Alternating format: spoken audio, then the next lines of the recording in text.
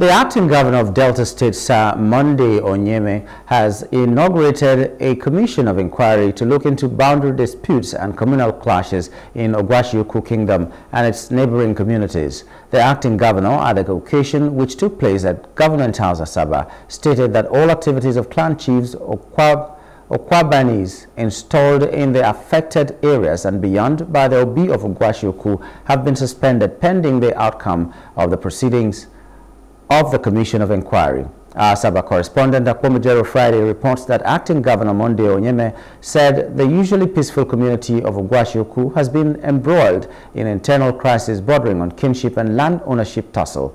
Onyeme noted that the enhanced peace and security is one of the cardinal programs of his administration's more agenda, so the government will stop at nothing to ensure that anything that will destabilize the state and truncate the developmental aspirations will be nipped in the bud.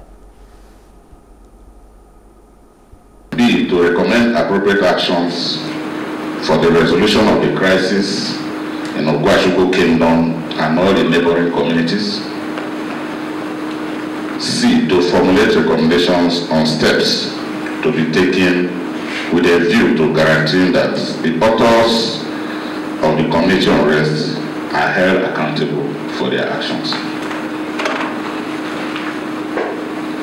Pursuant to the above objectives, the activities of all the clan chiefs, otherwise known as Okwabanis, installed in the affected areas and beyond by the Obi of Ogwashi-Uku have been suspended pending the outcome of the proceedings of this Commission of Inquiry. For avoidance of doubt, the affected areas include Ibuzor, Otulu, Okulokiti, Okpana, Olodu, Ewulu, Asaba Ogwashi, Ogwashi, and all Ogwashi communities. However, the Obi of Ogwashi-Uku shall continue to administer his kingdom with respect to all traditional matters, while security of life and properties should and will be handled by the relevant security agencies. Hello, hope you enjoyed the news. Please do subscribe to our YouTube channel and don't forget to hit the notification button so you get notified about fresh news updates.